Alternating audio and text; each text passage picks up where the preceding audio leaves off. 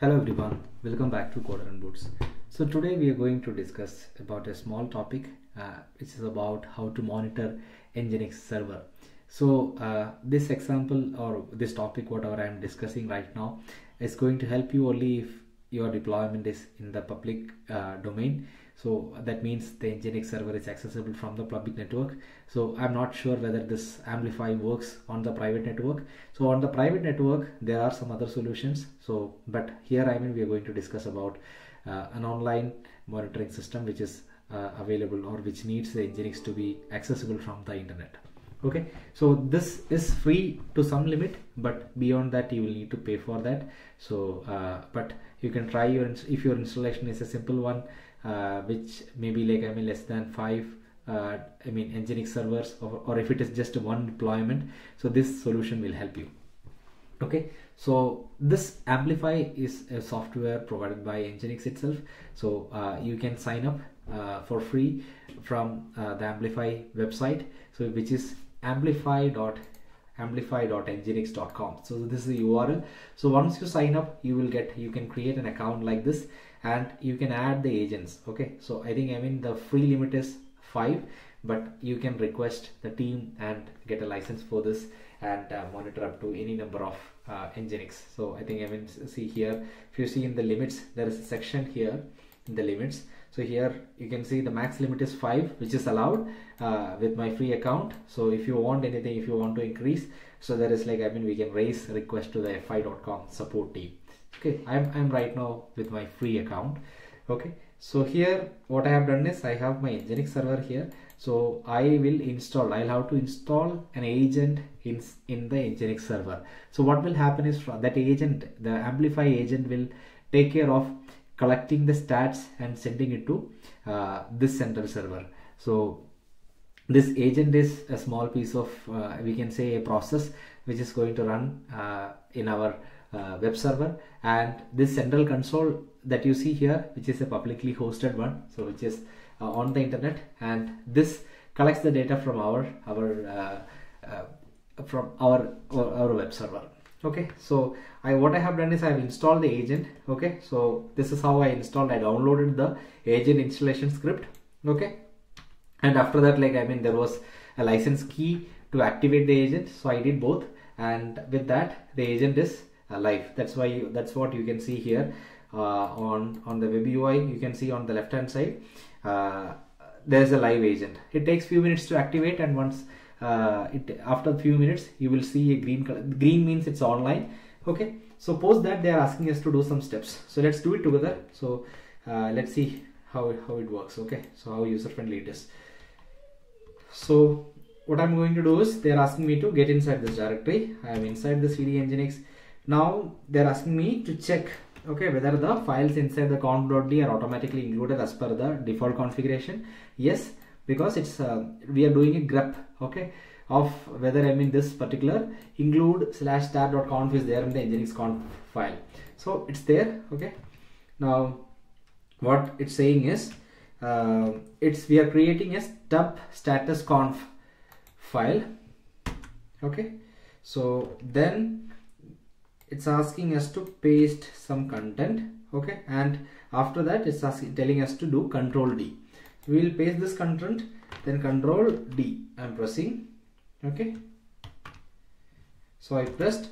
Now let's see cat conf.d stats conf. Okay, you see now we have created a small virtual host. Okay, so which listens on this, basically the local address, local host, and it has an endpoint /Nginx status and stub status on, allow from this one, deny from everywhere. Basically this is a locally listening virtual host, and I think what it will do is internally the Amplify agent will make calls to this to get the status of this particular installation. Okay, we have done that. Now okay, we have already checked it. Now what we'll do is we'll restart this Nginx. Okay, so we waste Nginx -t. Let's verify the configuration first. -t restart. Let's restart Nginx. Okay, so we don't really need to restart, we can even reload. Okay, so now you can see on the screen it's showing Amplify agent metric collection in progress. So it's waiting for the agent to detect the step status from the server and collect the logs. So this Amplify agent can be used for monitoring not just Nginx, it can be used for monitoring PHP status, MySQL status, basically the LAMP stack or WAM stack. It can monitor LAMP. So let's wait. Let's give few minutes for the Amplify agent to collect the metrics. When I initially installed the agent, it took few minutes for it to detect the agent. So now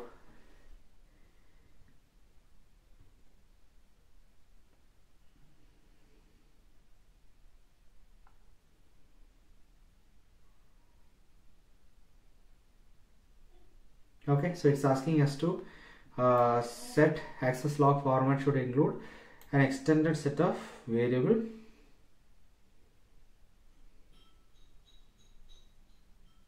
Okay, so what might have happened is I have customized my Nginx log format. Okay, so right now it is a JSON format.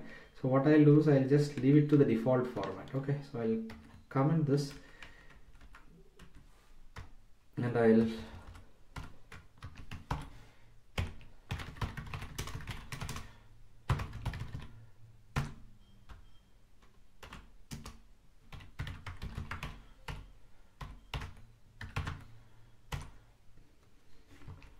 and let me hit this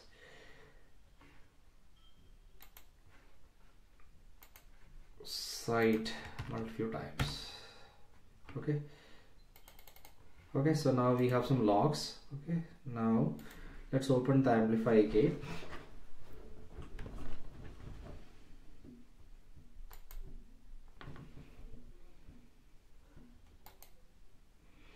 So it already started collecting the stats from the system like CPU usage, load, network traffic, memory, disk usage, disk IO, CPU IO, disk latency, disk IO, swap, all these stats it started collecting.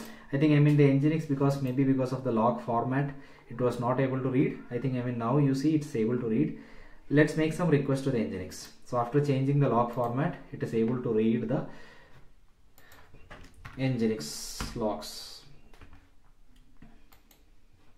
Yeah, you see I made a request, it started showing up here. Okay, let's make it multiple times.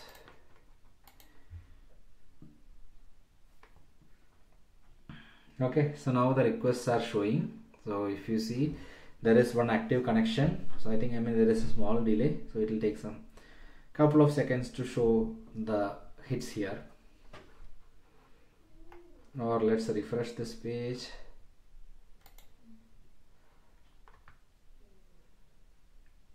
Yeah, okay, so it's showing up the request at 21:23. There was one hit, and now you see this Nginx file descriptors, memory usage, disk IO, traffic.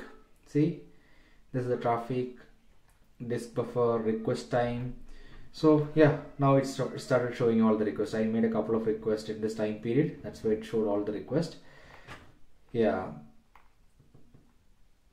Yeah, so using this we can monitor, and once we add more Nginx deployments, it will come up over here. So it is picking up the default host name. So I think we can change the names. So what we can do is here, first tag we can do is we can add a name, alias we can give my website. Okay, it allows only alphanumeric characters. Okay, it doesn't allow dots, so I just put something. Okay, now you see it's with the name my website. Okay, so you can give a friendly name also here, and here it allows us to basically pull up to 4 hours, 1 day, 2 day. So looks like it is a nice one. And also there is an option to create custom dashboard. If you want, you can add new graph. Okay, so we can select a metric. Okay, and then my website. Okay, yeah, okay, so we can create custom dashboards of our choice instead of just viewing like the default ones which is available over there. And overview, it shows like health score, total request, 500 errors, how many errors, okay, CPU usage, okay, traffic, request time. So it shows all the stats. So whatever is required for us to analyze this web server, it's doing a very good job.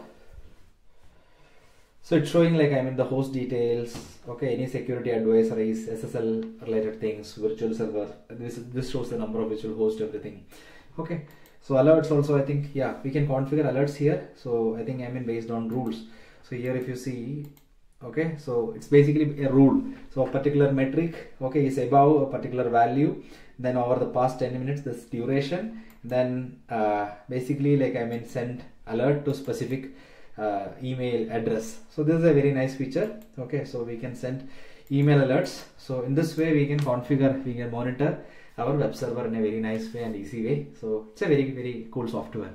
I hope this helps. So this will be helpful for people who manage websites, like their blogs, everything. So any outages or any issues with their web server, they will be able to monitor without even checking this. You can configure the alerts so that it will come as notifications to your email address.